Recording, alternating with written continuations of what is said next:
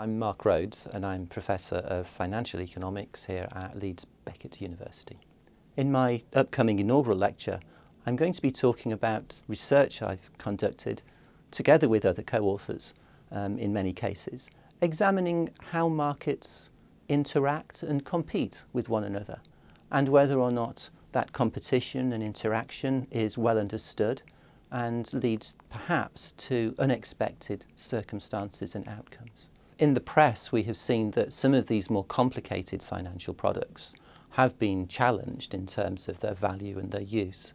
And I'd like to speak a little bit in the inaugural about the potential benefits that these products and these financial instruments offer, and the way in which they might help in terms of social, economic and environmental objectives and benefits for society more generally. So we will be talking about those things and about the use as well as the risks that are exposed in the use and trading of these financial instruments.